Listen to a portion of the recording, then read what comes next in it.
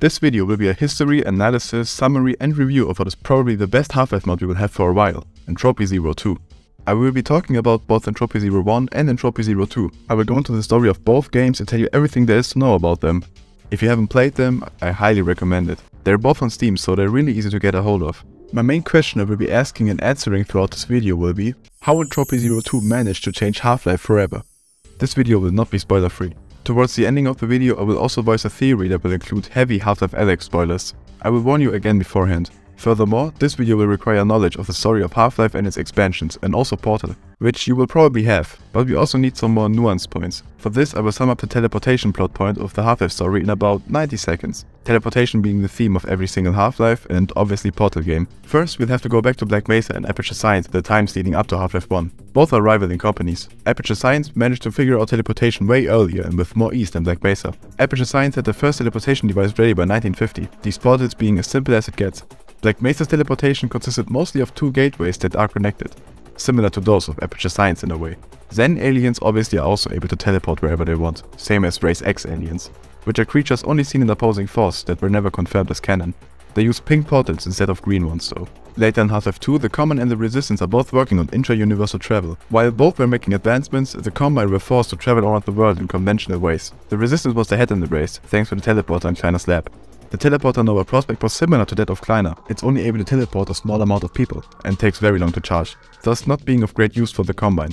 During the experiments of Aperture Science with teleportation, they did a very unsafe test where they teleported away an entire ship along with its crew and equipment, the Borealis. The Borealis has gained legendary status among everyone who's interested in teleportation technology, so the Combine and the Resistance. At the beginning of episode 1, Alyx steals some data that the Combine intercepted from Mossman. The only thing we see of this data is a transmission from Mossman, in which she talks about a big discovery. However, she gets stomped by the Combine before she can finish her talking. Later in episode 2, where we reach White Forest, Kleiner and Eli take a look at the full transmission and see footage of the Borealis. It has been found by the Resistance. Kleiner wants to use it, but Eli wants to destroy it. It can be assumed that the Combine are very much aware of the Borealis as well, due to storming Mossman's location during her transmission. This is where the Half-Life lore ends thus far basically, perhaps one day to be continued by Half-Life 3.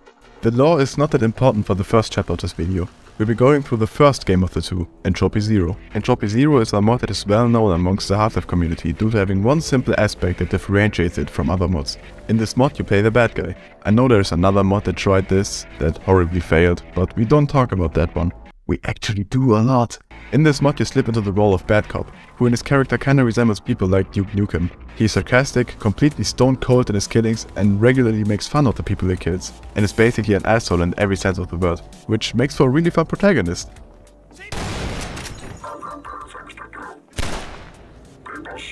He's part of the Combine, a civil protection unit to be exact. Entropy Zero is seen through the perspective of a mask recording replay. Every mistake we make, like killing someone we shouldn't, is mentioned as a playback anomaly, and that the tape is being rewinded, which I think is a great way to explain saving and loading kinda in-universe. So story-wise, everything you're doing has already happened, and somebody or something is watching the replay. The replay happened 11 months before. The mod description mentions that the mod takes place in City 10, 11 months before the deployment of Gordon Freeman, which means that someone is watching the replay right as Gordon's adventures began. We begin in front of a building with a couple more Combine units. It's snowing, which you don't see that often in Half-Life mod. Our assignment is to clear a rebel hideout, which is exactly what we do. In this rebel hideout there are tons of crates with the Black Mesa logo on them. Keep that in mind for now. After we clear the hideout, there's a skip forward in the mask replay, and we are on a train. Most likely on our way back to the base from the rebel base we just took care of. The train, as most trains in Half-Life mods, derails. We then move into City 10. A lot of the beginning of this mod is a pretty simple gameplay loop. Move through City 10, kill a couple people, solve a puzzle or two, then repeat. There are also these item crates that are trapped. I hate these. The amount of times I've died to them even though they literally only appear once in this game is insane. Pretty early on we find out about the so-called sea flu pandemic that is happening in City 10. The sea flu kills both Combine and humans. By order of the administrator, every citizen in Combine in City 10 is had to relocate to City 17 for vaccination and reassignment. Some rebels decided to stay though, as they found out that the virus isn't as effective in winter. They still kept distance to major infected areas though. Let's talk about the weapons of this mod real quick. All of them got a bit of an overhaul. We get the stun stick as a melee weapon, which has a normal and a charge attack that does more damage. The pistol, which feels a lot more satisfying to use. It got a bit of a damage buff and a sound rework. The SMG was changed quite a bit. It got its damage buffed and a hefty recoil nerf. Also the sounds got changed here as well. The The AR2 you get in this game is actually only a prototype. I think in the time this mod plays at, the AR2 isn't actually really a thing yet. The prototype has a lot more ammo, a bigger clip, and fires faster with a high recoil and does more damage. It's a really fun and powerful weapon. It also got a sound change, obviously. It doesn't really resemble the AR2 anymore since the recoil is really bad on it. The shotgun got a sound change and a damage buff, but nothing else. The grenade is completely the same, I think. But we also get a new weapon, manhacks. You can deploy your own manhacks that will go and attack enemies. Pretty cool. So anyways, we move further through the city. We have a dead strider shoot at a building, after which we have a bit of a stealth section. We sneak through a rebel camp in a courtyard. It's full of turrets, so stealth is of importance. This segment is pretty cool, though I would have wished for a bit more variety. There are two main paths you can take, but as long as you crouch and you don't walk in front of people on purpose, there's basically no real danger. But it's alright overall. We get into the turret control place and manage to switch all turrets to shoot at rebels instead. We also have a mention of Laszlo here, the finest mind of our generation, who is apparently responsible for the code that switches command turrets to shoot at the command instead. Laszlo left to go to City 17 as we find out. Rest in peace. We fight through another building full of rebels and find a trapped civil protection unit. We quickly find the button that opens the cage. In the same room, however, we find texts. Scribbles of what seems to be a madman. It's quite a long text, so I'll break it down for you. It's basically an apology letter of a rebel group leader. He talks about his encounter with the G-Man. G-Man offered him food and water for his group as long as he kept pushing equipment to City 17. After their main scouting group failed to come back, they had no more supplies to push. So G-Man tasked him with derailing a command train carrying important gear. This was the train we were on, carrying Black Mesa equipment. This stuff was then transported to City 17 to Eli and Dr. Kleiner. G-Man also promised to bring this leader to a better place, which, looking at his body, we will never know for sure. Continuing on with the mod. The guy we just set free shot us in the back. It turns out he was Barney in disguise. We get transported away and thrown into a hole by him and some other rebels. We miraculously survived this. This underground part is what I think may be the worst part of this mod. It's alright and better than a lot of mods. I just think it's a bit mazy, and when I replay this mod I find this area to be a pain. This is very much partly due to me just disliking the episode 1 type of underground darkness with zombies though. So perhaps you'll have more fun at this part than I did, as it's generally done pretty well. Now comes the part that everyone agrees is pretty dreadful to play through again though. While interesting on a first time playing, man, this part sucks to do again. You have to escort a stalker through a pitch black tunnel area. Your night vision fails and your only light is flares and the flashlight of the stalker. When you play this, please remember to save frequently, but also not too frequently in case you hit save right before the stalker dies. This part takes a while.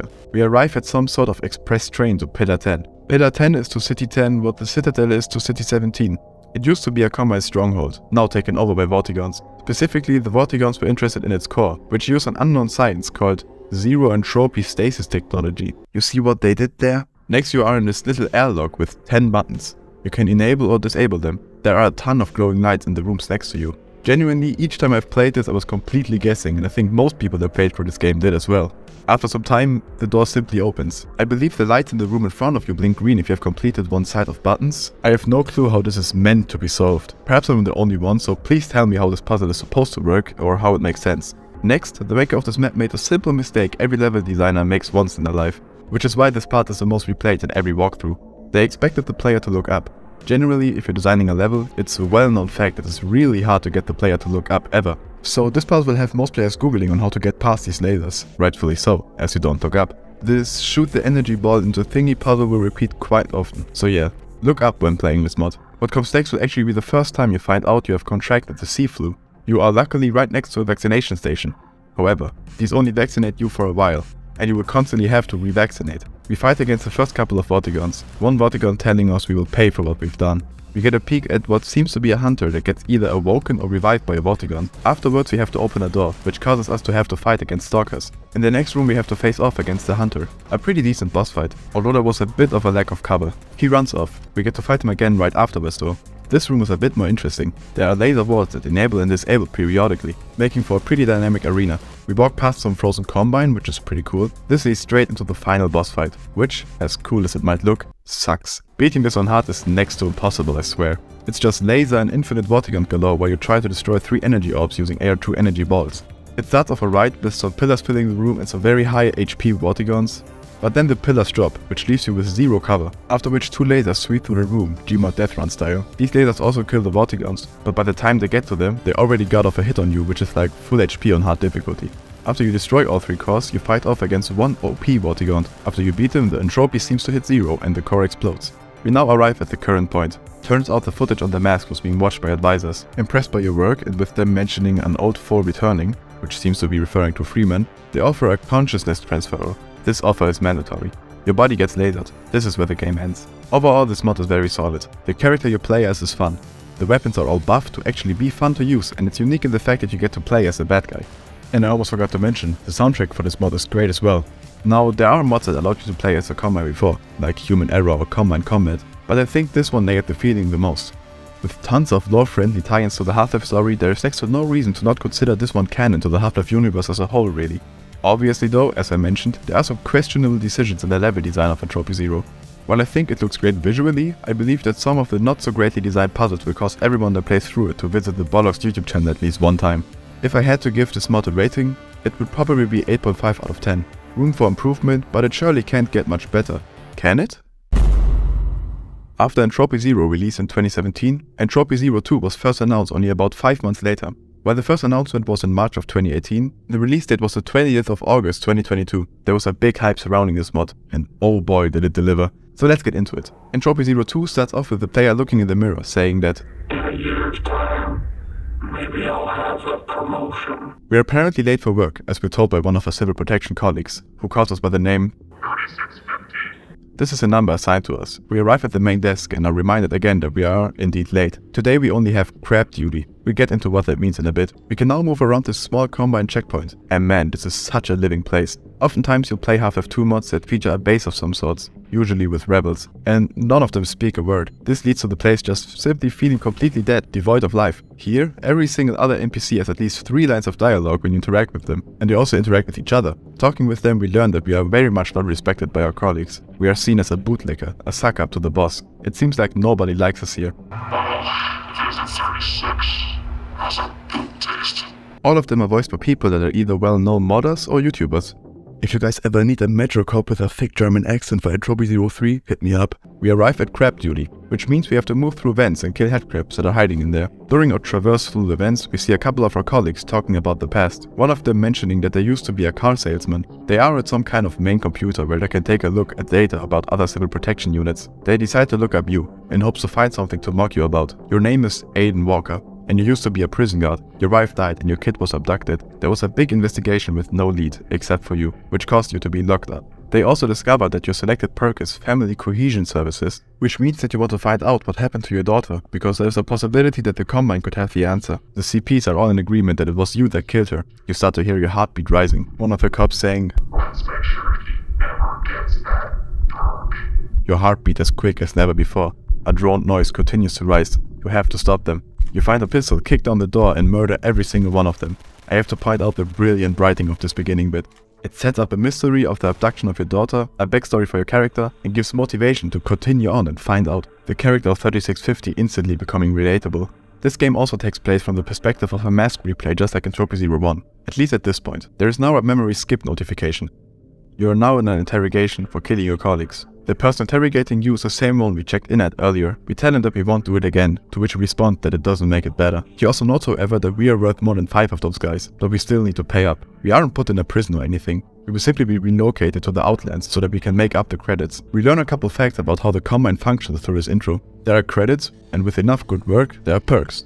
By talking to another Metro cop in the intro, we hear that he used his perk to get the Combine to save his brother. You know, the Combine rescued my brother. I got a perk. Continuing on with the story though, there's another memory skip. It skips to the beginning of Entropy Zero 1. Turns out the entire first game was the Outland duty we did, because we killed those guys earlier. The game up to this point took place even before the first game. Before we breach the building there's a memory skip again, and the story continues where Entropy Zero 1 left off, with us getting grilled. Accompanied by stunning visuals, we are talking about how we got to this place, how the Combine recruited us. 3650 talks about how people used to tell him he wasn't normal. He was medicated, outcasted, and everything got taken from him. The Combine, however, listened. They told him that the problems of the mind are not the problems of the soul. I only had one thing to give up for this job. My humanity. Some would say. I never had it anyway. Next thing you see is some kind of scanning process. You see yourself in what I believe to be a mirror similar to the beginning of this game. Moving downwards in the pod. You are now a Combine Elite. You come free and immediately get confronted by Antlions. This is where we find our first weapon, the prototype Gauss pistol. The pistol has infinite ammo. It has a primary shooting attack which consumes 10 of the 50 ammo it has, and you are able to charge a shot using secondary attack. The ammo regenerates pretty quickly, and if you manage to deplete it, you will reload it by pulling on it, which immediately refills it. So this thing is basically always ready to fire. I'll also mention the other weapon you have at this point, that you probably remember from the intro where you kick down the door. The kick. The bind for this is V, which you can configure of course. This is the game's melee attack, which I think is a great addition. You no longer have to switch to your crowbar to open a crate or kill a headcrab real quick. It can also be used to open doors, which is not really as practical as it is cool in most cases. Legit, this feels so cool, especially when you use it to surprise attack an enemy. You find a monitor with a picture of the destroyed citadel. This means this game takes place sometime after Half-Life 2. We move into a room with a monitor where an advisor is talking to us. The advisor explains that we are the last remaining one of our copies. I think it's interesting to learn that, according to the lore of this, a lot of the Combine Elites we fight at Half-Life 2 should in theory be copies of 3650. Well anyways, we get told that the operation of the Combine in this area have been interrupted, and that the administrator is dead. Our mission is to capture the person that enabled this, Judith Mossman. In return we have already received our will and faculties back. Also a dropship has been sent to extract us. We now start moving through this facility. Immediately we find the station on which we were getting lasered at the end of Entropy 01. This facility turns out to be Nova Prospect. You have to fight through some Antlions, which are actually retextured to fit more into the Half-Life Alyx version of them. You can also build up your squad like you did in Half-Life 2 with the Rebels in City 17. The levels look astonishingly beautiful.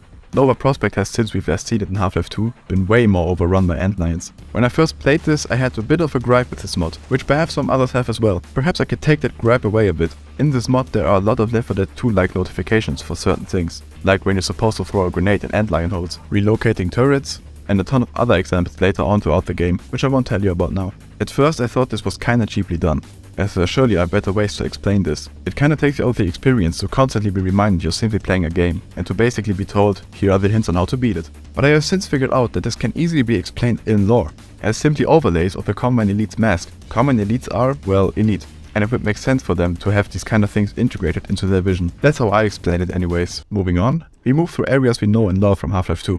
Now looking completely different. We also receive our next weapon during this part, the AR-2. It got a bit of a damage buff, a bit more ammo capacity for both bullets and energy balls.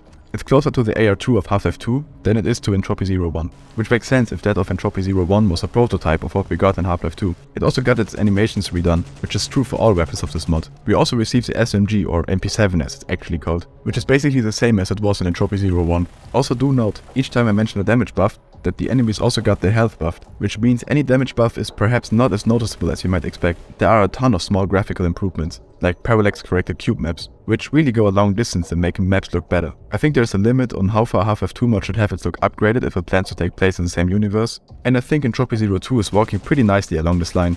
Some better particle effects and stuff like these reflections fit perfectly and make the mod look a whole lot better. We eventually get to the extraction place, which we have to blow open using slams, which is a cut weapon from Half-Life 2. You do get to use them in Half-Life 2 Deathmatch though. You can toggle between trip mine and shape charge mode using right click. You can attach them to walls or throw them on the ground and detonate them by pressing T. We fend the place off from Antlions together with our squad. We face off against the Antlion guard, which also had its looks change a bit, and then get extracted, right as we leave the Combine get flooded by Antlions. Unit sleep gets initiated, which also means that everything we're seeing is no longer a replay, it's actually happening live. We awake as the dropship gets shot out of the sky. We are now in an Arctic region. We also receive our next weapon, the MP5K. This weapon was originally cut from Half-Life 2. It has a burst fire mode and a secondary auto fire mode. The recoil on this weapon is even worse than the one on the MP7, so you will probably rarely be using it. I can tell you that this is the last SMG you receive in the game. Looking at early gameplay teasers, it seems like we were supposed to get a different SMG at first, the cut OICW. While it would have been cool to see, I couldn't see it fit into the big arsenal of the SMGs you already get. Also, you might have noticed at this point that every weapon has its own original crosshair. A pretty cool detail I think. We now face off against our first couple of rebels in this mod. Again, really beautiful and good level design. We reach a building of a facility called Arbeit Communications. Arbeit, or as it's pronounced in German, Arbeit, being the German word for work. Right after we fought against all those rebels on our own, a ton more drop and gunships arrive. We now fight through the offices of Arbeit. These levels are insanely fun. We also received a shotgun here. It's pretty much the same except for a damage buff and some new looks and sounds. It also got a nerf though, which reduced its max ammo capacity down from 30 to 18, which I think is fair. The shotgun is easily the strongest weapon in Half-Life 2. We also received grenades, which are unchanged from Half-Life 2, although it is to note that all weapons that we know from Half-Life 2 were switched out for higher poly versions, which you might not be aware of when playing, but definitely notice subconsciously at least. These models are incredibly well done. We eventually arrive at the controls of an airlock and see a lot of Resistance members here, among them someone known as Radio Guy, voiced by Mitch Vensveen, who you might know from the Lambda Generation channel. I think he did good work on the voice acting, though I think his voice sometimes sounds a little louder than others. But I would never hold that against him. This is also the first time we find an audio recording. In this one, we hear Radio Guy talking about some weird events happening at Arbeit. Every time we rotate the guards, we sync up our watches. By the time they come back, they're hours out of sync. Whatever it is Student 7's looking for, it has to be close. There are a lot of these to find around Arbeit. I'll let you know when we come by some important ones. There is also this monitor where we see that Mossman has been here recently. This is also where we catch the first few glimpses of a Combine Elite just staring into the camera, which will be important later. A small detail I would like to note here is that they actually went out of their way to change the camera feeds on this prop. Most mods that feature this prop just have an unaltered version of it, which has security cam footage of the beginning levels of Half-Life 2, which makes no sense in most mods where it is a scene. So I commend the team for making the effort. We also meet a new enemy here for the first time, Jumpy Rebels, which is probably not the official name, but that's what I'll be calling them. Jumpy Rebels can jump higher by using a Tau cannon powered jetpack. They also have the same shoes Shell has in Portal, which allows the person wearing them to not be affected by a big fall. We move our way through this warehouse, guarded by a rebel sniper. We then move through a heavily trapped room full of explosives, which you always love to see in Half-Life mods. Then we get to see the Resistance all leaving the place in cars. Mossman has escaped. In another audio recording of the Radio Guy, we hear him talk about the Resistance looking for a missing Elite Combine in the basement. The team didn't return, all that was found was a pile of blood and scraps. As the Radio Guy nicely puts it, something much worse than the Combine is down there. We also find this Combine unit that was supposed to be interrogated. After bringing them a weapon, they join our squad and are noted to have privileged cognitivity, and that they are able to reassign subordinates weapons. Pretty neat. After another wave of rebels, we eventually get into the airlock ourselves. The Overwatch voice reminds us that failure to capture Mossman will result in us not getting the investigation perk. This is also where the Combine radio cuts out. We move through the airlock and find Radio Guy again. He mocks us and tells us to have fun finding your buddy in the basement. What? The door to the basement has a Combine Elite drawn on it, with the words "Stay out." Entering it, we will find this room. You may notice how it looks similar to the one we saw in the G-Man cutscene in episode 2. The wiki notes that this mod retcons that cutscene we saw with G-Man to actually have taken place here. So according to this mod, this is what that scene should have looked like. From Black Mesa. I acted in the face of objections. Right after entering, we immediately get hit by some sort of energy wave, which shows us what seems to be a ghost of an Elite Combine walking through the glass door. We get another glimpse of the Elite Combine on the monitor. Then we see the Ghost Elite fighting against Ghost Rebels, the bodies of them actually laying there, not as ghosts. We walk in the room with the dead bodies and see a giant monitor. On it appears the Combine Elite we've been seeing previously as well. They tell us in a real glitchy voice that they have been waiting for us to show up. When we ask them, Who are you exactly? they respond with, the protagonist starts to doubt this, as we were supposed to be the last clone. Clone Cop, as we will now be calling him, tells us that this wouldn't be the first time they lied to us. He proves it's him by calling 3650 by his real name, Aiden, and mentioning Ava, our daughter that got abducted. Clone Cop asks us why they would keep the memory of that in us. We respond that we're more effective with our faculties. Clone Cop responds with, to which the transmission ends. So as it turns out, we are not the last remaining clone. This is also the missing Combine Elite the Radio Guy was talking about, and that was warned about on the garage door. Moving around this place, we come across weird anomalies, where props are floating around and your vision gets distorted when you go near them. We also see an image of the Borealis. For real? What kind of boat name is that? The power goes out, to which the game turns into a bit of a horror game. On our way back to the generator room, we come across a blue headcrab that teleports around. We also see these zombies covered in blue goo. This causes you to take damage when you get too near to it. We will learn what exactly this goo is very soon. On our way to the basement to turn the power back on, we hear our team get killed. When we return to them, we see a large trail of the aforementioned blue goo going down an elevator shaft. We now have another one-on-one conversation with Clone Cop.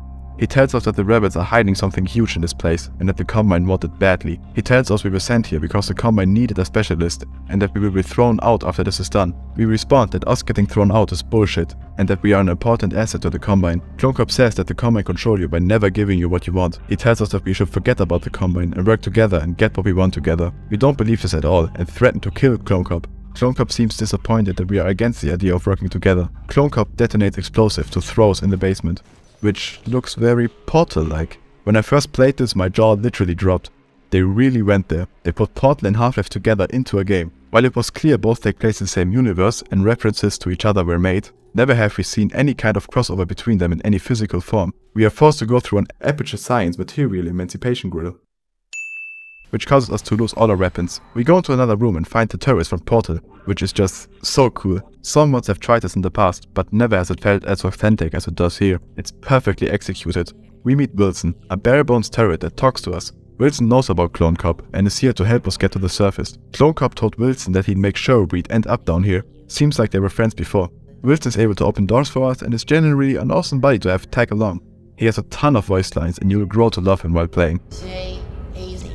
Let's go. This underground section is the most perfect mix of Portal and Half-Life aesthetics there is out there. You can't find better currently. You actually get to do a puzzle. For a good example of how conversations between you and Wilson usually go, listen to this one where they talk about this test. What is this place? That is classified. That was a joke? Yeah. They build test chambers here and test the, testability. For what? For, testing. Testing what? Now, for that, I really can't tell you. It's hard-coded. I literally cannot tell you. In this place we will come across multiple of the anomalies that were seen earlier, all of them featuring the Combine Elite, which we now know to be Clone Cop. We also get to listen to audio recordings of him spending his time here. We get to hear how he slowly turned against the Combine, once working for them. We then hear a pretty scary growl. Wilson notes, So, I should probably tell you about the gigantic man-eating monster. Oh, you think now would be a good time? Your clone called him Plan B. the reveal being that this is a gnome, an enemy only seen in Half-Life Opposing Force. The model for this guy is great, created from scratch. After he jumps across a giant leap, we see him consume an entire corpse in front of our eyes. Pretty scary guy. This also confirms that the events of Half-Life Opposing Force are considered canon in this story, thus making Race X an actual thing in the lore. Also, oh damn boy. Damn, boy! I'm not really mentioning it anymore since there is no need, but this entire game is so incredibly well designed, both looks and gameplay wise. It's also incredibly written and all of the soundtracks are so great. Almost every song you've heard in the background of this video is taken either from Entropy 01 or Entropy 02's soundtrack. The weapons are all so satisfying to use and the addition of these audio recordings gives such a big boost in the world building and storytelling. One I'd quickly like to mention is this one where Clone Cop speaks on the fact that the radio guy locked him up down here in the basement.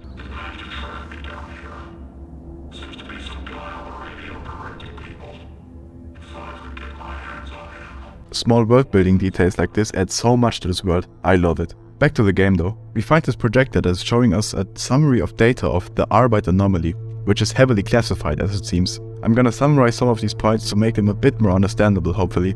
It starts off with the fact that anomalous broadcasts from Arbeit communications were perceived to contain Aperture Science technology. The investigation began initially as a legal measure. It turned out, however, that the Aperture branded data was received due to a technicality of the anomaly, rather than illegal duplication of technology. The first subject of the finding is the anomaly itself, which consists of a temporal disturbance. The data signatures of the device indicate that its construction has not been created yet, but will be created at an unknown date in the future. Subject 2 is the area of influence. The area of influence appear as spherical volumes in which time distorts itself. Scientists noted watches stopping, which sounds similar to what we heard Radio Guy talk about on the first audio recording we heard. Subject 3 are temporal overlays. It's noted that these have been causing distress at Arbeit, due to it seeming like ghosts are walking around. In reality, these have nothing to do with an afterlife of any sorts. These are described as knots in time, which happen when someone or something passes through an area of influence. These temporal overlays can then be seen later if the particle fields surrounding the area are disturbed.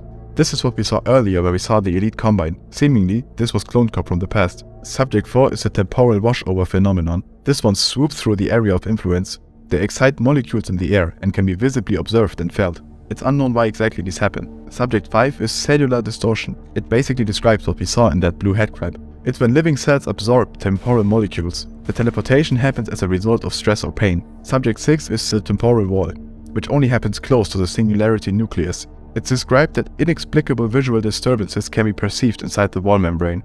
The passage of time is also altered. The last page is basically a document that shows us how Aperture Science bought Arbeit Communications and that they will be working together in the future. They would also be building an entropic control facility to stabilize the anomaly for study. So whatever is hiding here is something incredibly important and incredibly powerful. Back to the gameplay. This section is basically the Jeff chapter from Half-Life Alyx, combined with portal puzzles. It's great. We eventually get to Clone Cop's place of residue down here. We see a map of the Arbite facilities and things in between. We hear an audio recording of Radio Guy talking about Mossman moving to Arbite 2. We also hear another audio recording of Clone Cop talking about Mossman currently being at Arbite, and that she is working with the rebels, and that they are going after the project. Clone Cop mentions his interest in the project, which we also saw earlier when he told us we should work together to get it for ourselves. We also hear another recording of him explaining that he has ripped out his transponder and is going solo. He's making sure the Combine do not take his memory of Ava away from him. We also received the 357 here. It got a damage and ammo capacity buff, some beautiful new animations and wonderful new sound design. We now face off against a Gnome in a Portal 2-like puzzle area. This is literally so unexplainably cool. It's a pretty dynamic arena featuring some zombies that come out of the blue goo. Oh, and by the way, here's Wilson's explanation of what the blue goo is. What is this blue shit? It's modified phytoplankton. What does it do? It's custom. Fine. Keep your secrets. The fight is pretty good, but I think the blue goo zombies were a little much at times. With everything going on at once, I think it's next to impossible to go through this area without taking damage, which can be really bad if you somehow find yourself in a situation where you only have like 5 HP or something. Loading a save should never be the only option. On our way out of the basement, we find Zen relay grenades, and oh boy, these are cool. The next room was designed perfectly for the player to try these out. They suck up everything nearby into a Zen portal, and relative to the amount of mass they suck up, they will spew out a mix of Zen enemies and items. Among these, there are Half-Life 1 style medkits and suit batteries. I fanboyed out so hard when I saw these, it's embarrassing to admit, but what a cool detail to add. Also, through Zen relay grenades, we get to fight enemies like bull squids or zombies in AGV suits like they were seen in Black Mesa, the Half-Life 1 remake. There are a ton of classic enemies in this mod, which we'll get to later. This is a place where Wilson can be left behind, which you won't do because you're not a monster. I seriously encourage you to carry him all the way through the game. Not only is there a ton of unique dialogue between the two waiting for you, but a ton more that I will tell you about when we get there. An audio recording has to be played in order to progress. What we hear in it is also very pivotal to the story.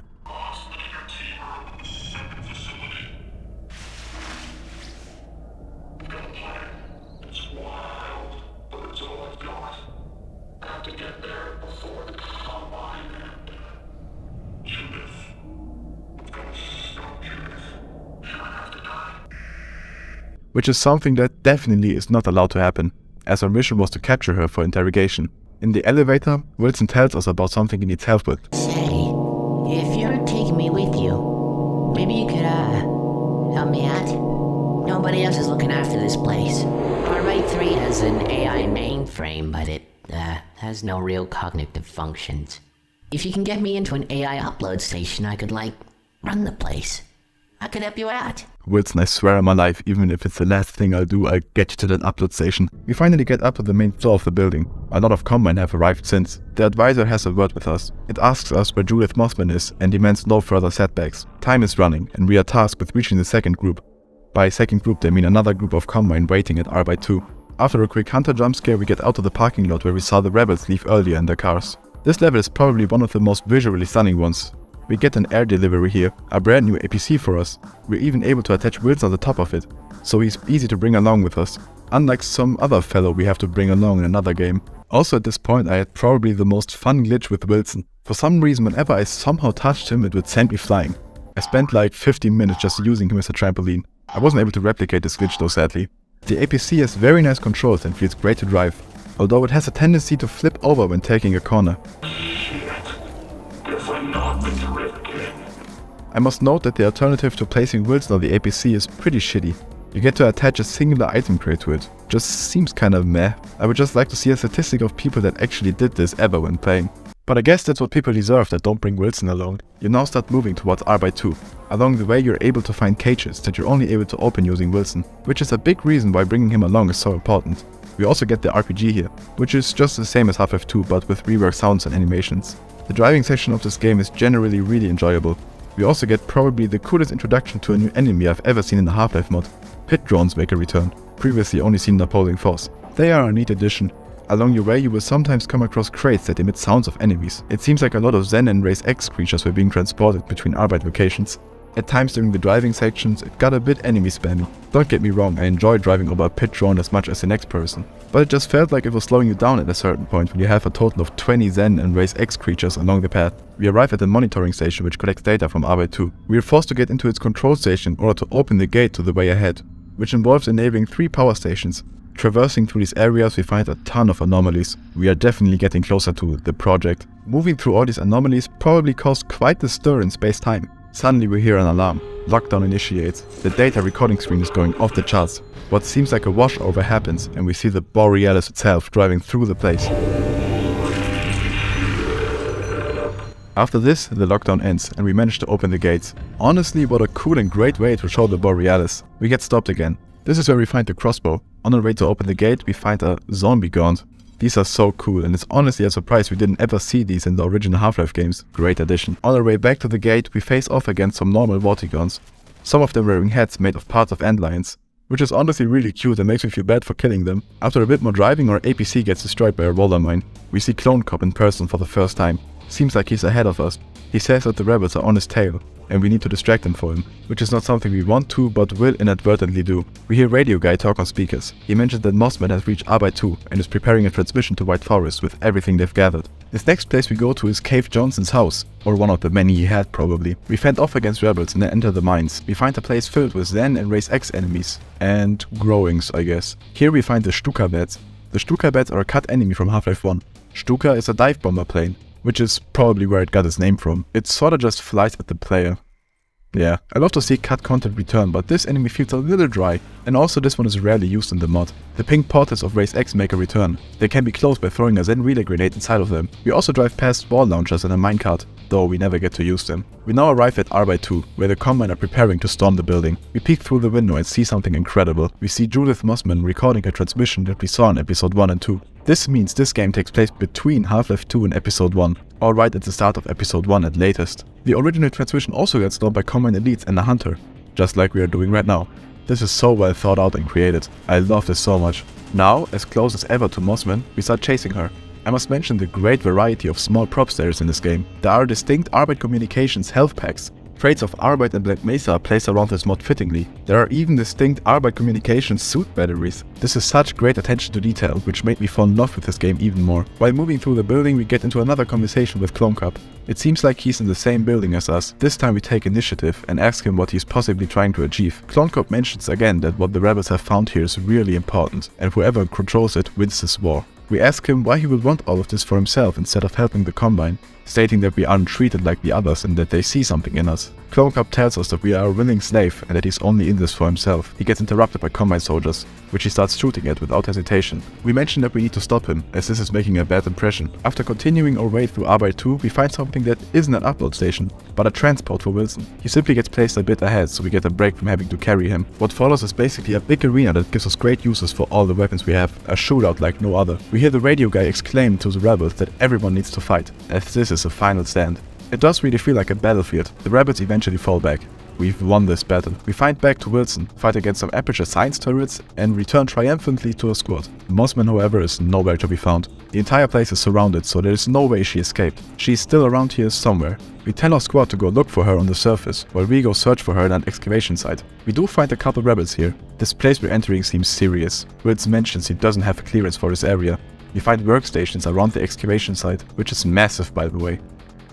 Rebels are burning hard drives, papers and seemingly everything down there. They really don't want the Combine to know what they were doing down here. Fighting our way through this absolutely massive excavation site, crossing the biggest minefield imaginable with the help of Zen relay grenades, we catch a glimpse of Mossman at the control of an airlock. Also, another very neat detail, the person that is with her the entire time is also the same guy that was with her in that airlock in Half-Life 2. Great detail. Support arrives and we start chasing Mossman and her crew. We arrive at Arbeit 3. We leave Wilson to pick him up later and enter a warehouse. Mossman and her team are stuck in a control room, the path to which is blocked by a huge locked door. We hear Radio Guy exclaim that they are stuck and need help. As soon as we start the large contraption that is here to cut open that door, the true final stand of the rebels commences. An epic shootout between the Combine, rebels and Vortigons begins. A large Zen portal opens which causes a ton of aliens to enter the warehouse because why not? So we have another shootout against a ton of zombie gauns, antlions, antlion guards, bull squids, pit drones, multiple gnomes and headcrabs, which are in the style of Half-Life 1 by the way. Neat detail. We finally get to enter the control tower. We hear Radio Guy cry for help.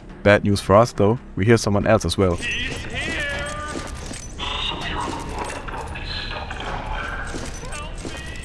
Seems like Clone Cop is about to get his wish fulfilled, which he mentioned in that one audio recording. We only see the shadow outline of both of them. Radio guy seems to be telling him everything. Last chance. Whatever is that? The entropic control facility. It's there. The airlock is on the ground floor. You gotta believe me. The ship is in big trouble. She should have never happened. What are you doing? We're done here. Oh God! Please no! Clone Cop got his revenge. Radio guy is dead. Clone Cop knows all the information now. So perhaps by connecting all the dots, the fact that we are in the Arctic, Radio guy mentioning a ship, and us seeing the Borealis pass through the building earlier, we might be starting to speculate. Perhaps the project is the Borealis.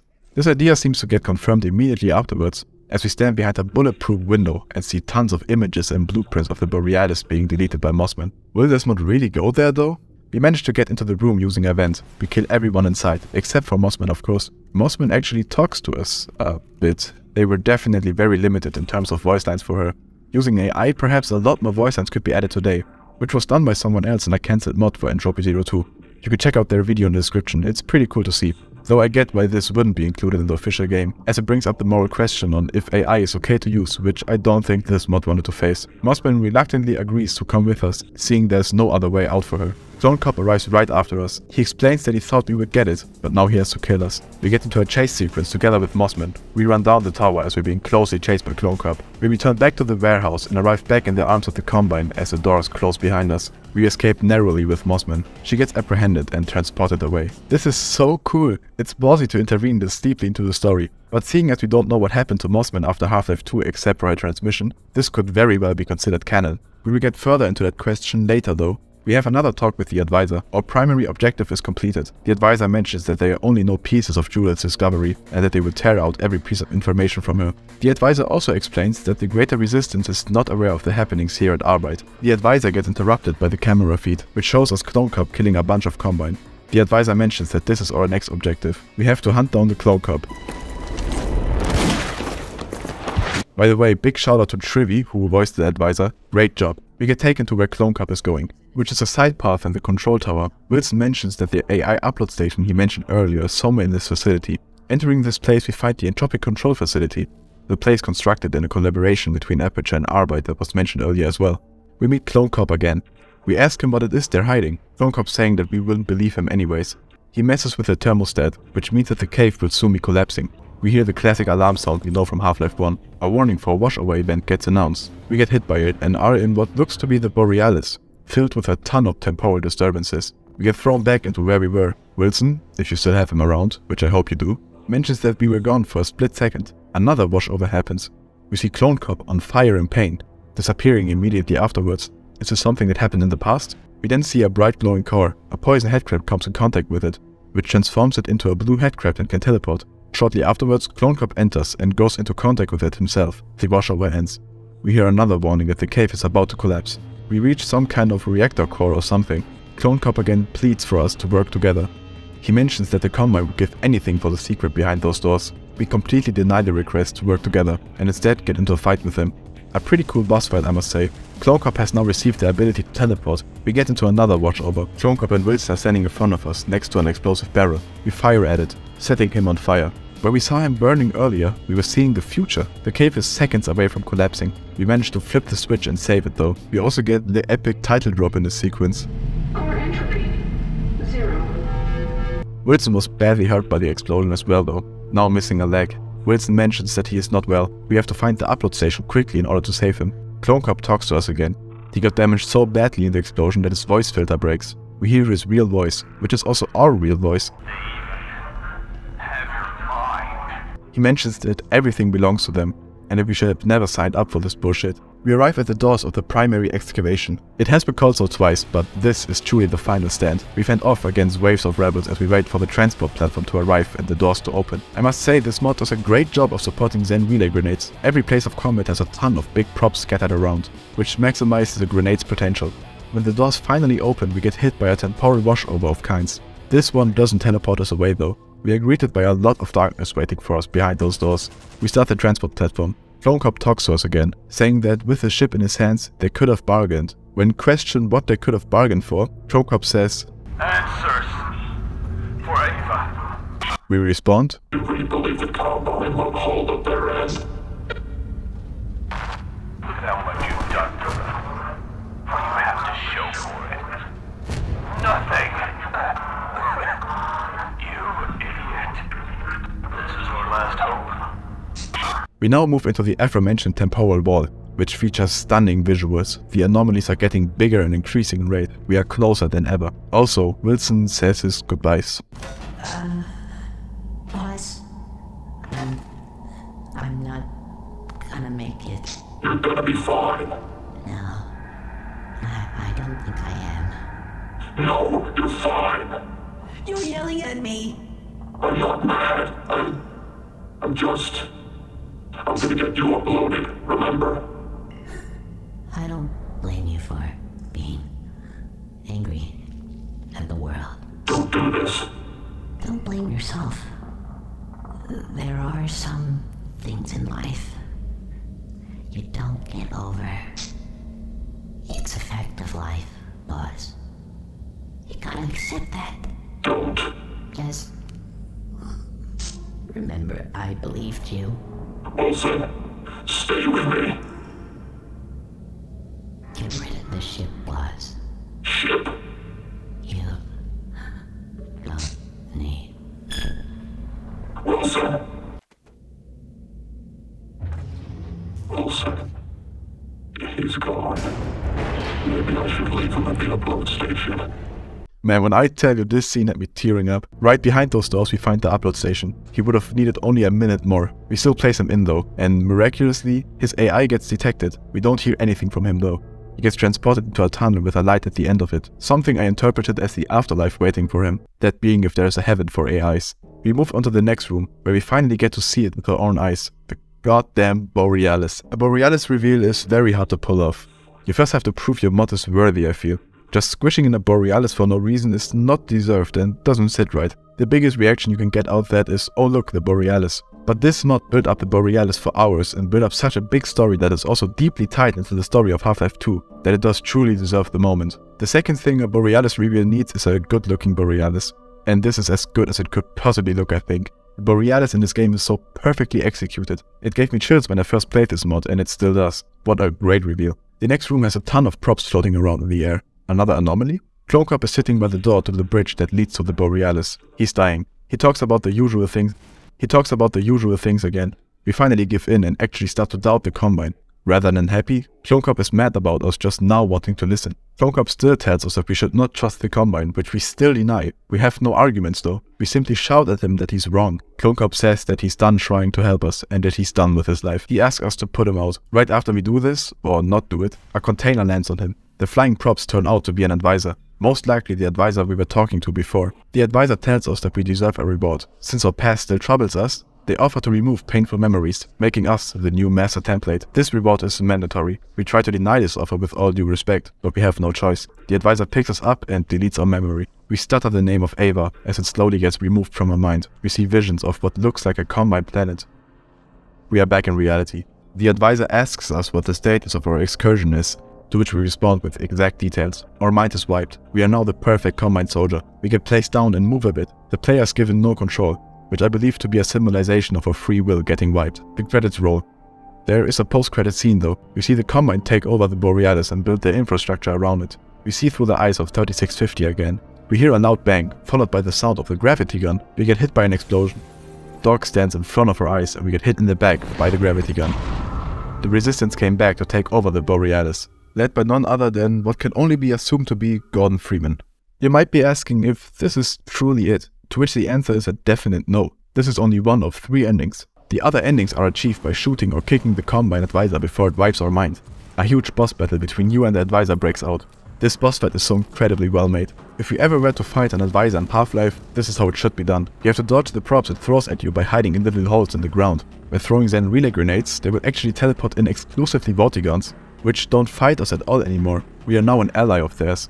We eventually beat the advisor. The only way to actually get over to the Borealis is to destroy these little glowing thingies in the pipe. I believe these are the same thingies seen earlier in Arbeit 1. Shooting all of them causes an alarm to sound, which is actually voiced by Wilson. Wilson made it, in some form at least.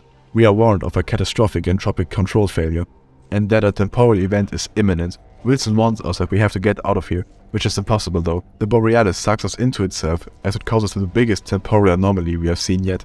We wake up inside the Borealis as it travels through time, place, unsure. However, we see G-Man standing at the front of the ship. You can get the second ending by simply just kicking G-Man, to which he'll put you in a fight you have no chance of winning. But this ending sucks, so let's not kick G-Man. G-Man, who is excellently voiced by the way, tells us that appears to be a matter of debt. He tells us that all the things we've done in City 10 and with the ship has left our account unbalanced. He tells us that in short, we have bought him time. It seems like we have a favor open. He lets us know that he cannot bring our daughter back. He can however stop the Combine from further cloning us. He says that by removing our imprint, he cannot also disclose what happened to Ava. We are fine with this, because we are sure we didn't kill her. We arrive in what seems to be the facility where all Combine imprints are kept. We get to kill the one of us. G-Man next takes us into our old room, the one we saw in the intro. Before G-Man gets to talk though, he seems scared of something. He apologizes for having to leave us here, after which a large green laser appears from the ceiling of the hallway and we get sucked into it. The credits roll. There is another post-credit scene here though. We wake up in a pod, being interrogated by an advisor. We seem to be in a lot of pain. The advisor saying that the mental block persists and that we harbor scars from the elusive one, which seems to be referencing G-Man, but that in time they can break through, which is where the game's third ending is. Here's a surprise though, there's actually a fourth ending. If you manage to upload Wilson, which you hopefully did, the advisor will be killed and Wilson will appear on the screen. Wilson got into the Combine systems. He tells us that the Combine are trying to get the ship back, which Wilson says cannot happen. Wilson also gives us a gun, to which we say, Okay. What's the plan? hell yeah, this is what I believe to be the true ending. There is lots more to talk about though, so hang on a bit. Before I get into lore discussion, I will quickly mention the challenge mode this game has. There are a couple of different challenges. There are a total of 8 locations to choose from, which all have 5 challenges you can complete in them. Least damage, least bullets, least time, least kills, most mass. Most of them are self-explanatory. In most mass, you receive a limited amount of Zen relay grenades and must use them to collect the most mass. These are pretty fun to complete. The game also has a workshop, which is pretty cool. It allows you to install custom maps and also model and texture replacements. Let's get into some much needed lore discussion though. First of all, this game as of right now fits into the lore perfectly, no matter the endings. Giving us these 2 endings, the Combine ending and the Wilson ending, is pretty clever I think. If the Half-Life story ever continues, they have at least 2 chances of getting it right, as there is some concept art of Half-Life 3 that depicts the Borealis already being taken over by the Combine. I believe that the Combine ending seems like the most plausible one to be canon. Then again, even in the Wilson ending, Wilson mentions that the Combine want to take over the ship, so both endings are very much possible. A big question arises out of this though. Should this game be considered official canon? I think there is no way that Valve will consider this game canon. The confirmation of Race X alone is enough for it to not be considered canon. While never officially disputed, there is little evidence for Opposing Force specifically to be considered canon.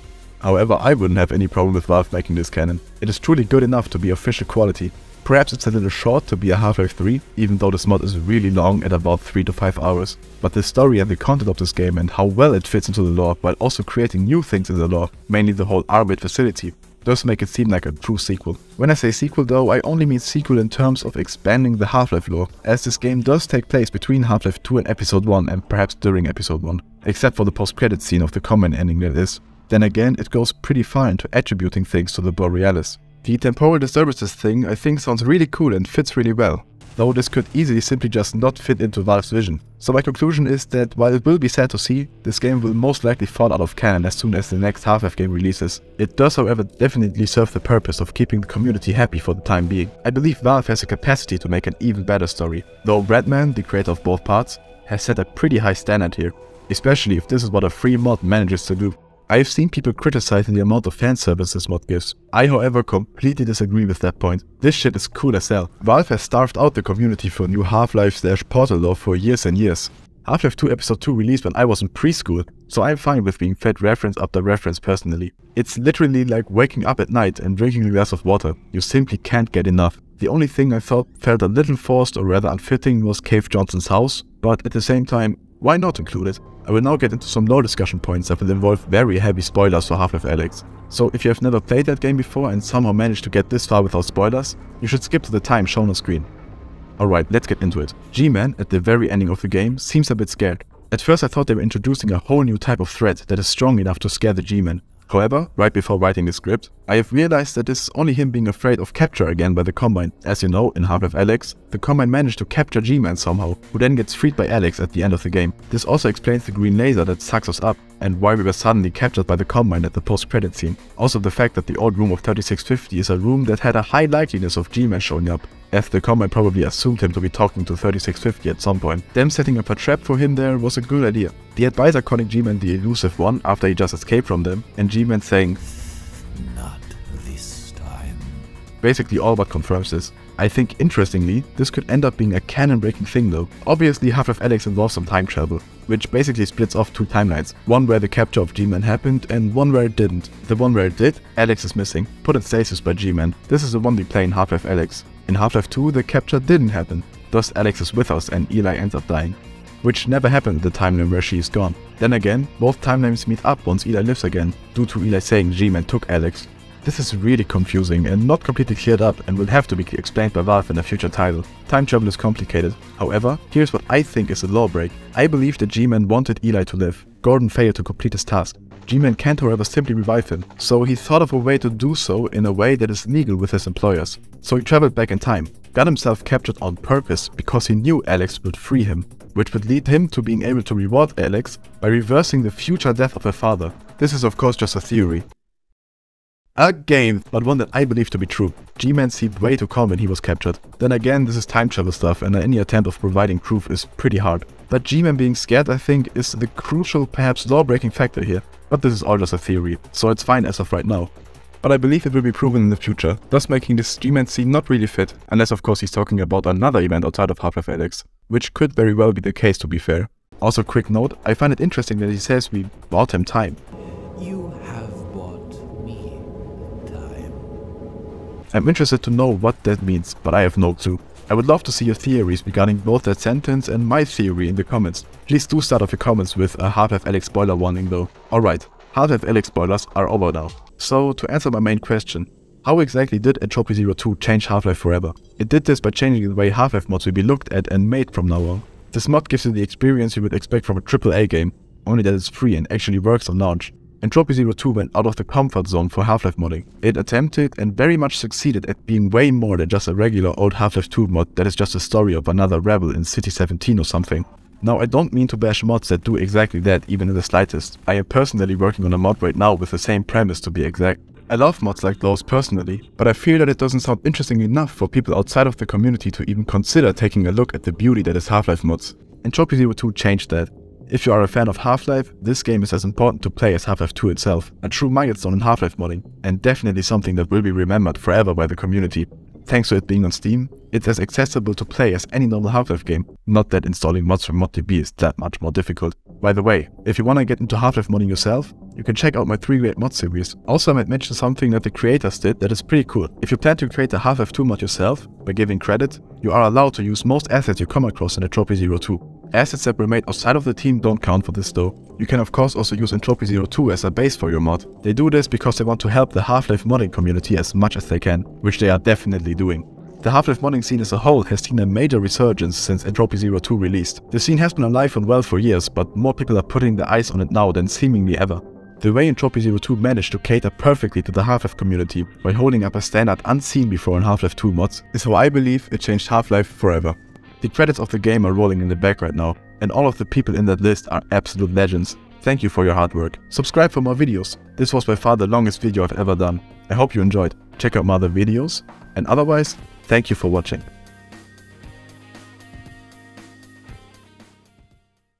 Oh, and for my rating for Entropy Zero 2, seeing as there is no lasso reference in this one, I will have to give it a 0 out of 10.